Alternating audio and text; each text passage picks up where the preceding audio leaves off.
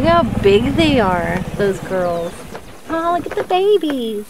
Hi, cows. Hi, babies. These are our beef cows. There's only 6 of them right now, and it looks like 4 of them have calves. 4 calves? Yeah, 4 calves. They're red Angus, and I bred them with a purebred Wagyu. Oh, really? Real big deal. Wagyu is a real big deal.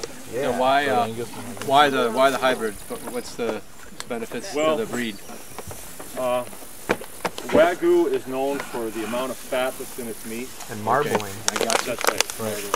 And to the American palate, a purebred it's too much. Too much fat. Oh, I gotcha. So if you breed them in with a beef cow, like an Angus, it leans it out a little bit, and people like it better. These guys are about 2 months old. And now here again with rotational grazing, they would not be in here if I didn't make them be in here. They would rather be out in the middle of that field eating. The grass is nicer and tenderer. But I want them to be in here, so to put up fences again, we use the same setup, poly wire with the step-in posts and a small electric fencer, and they'll stay right there. They got out yesterday morning or was it this morning? Yeah, it was this morning.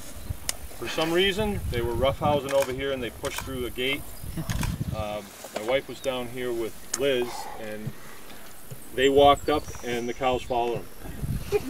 And then the boys ran them back down. They know right where to go. These mother cows are about 4 years old, so they know the routine around here. Yeah, that was really good.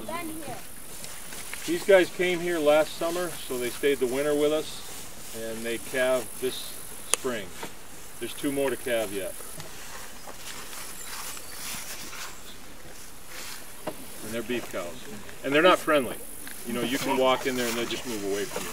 They won't hurt you, but they're not like the milk cows that want to come over and get itched and rubbed. Are there any questions about these guys or how we do this? These fields here are hay fields, so we do cut these off, we roll up the hay, bring it up to the barn and store it for winter use. But after we've got the hay off of it, we'll graze them. We'll graze the fields. And it makes sense.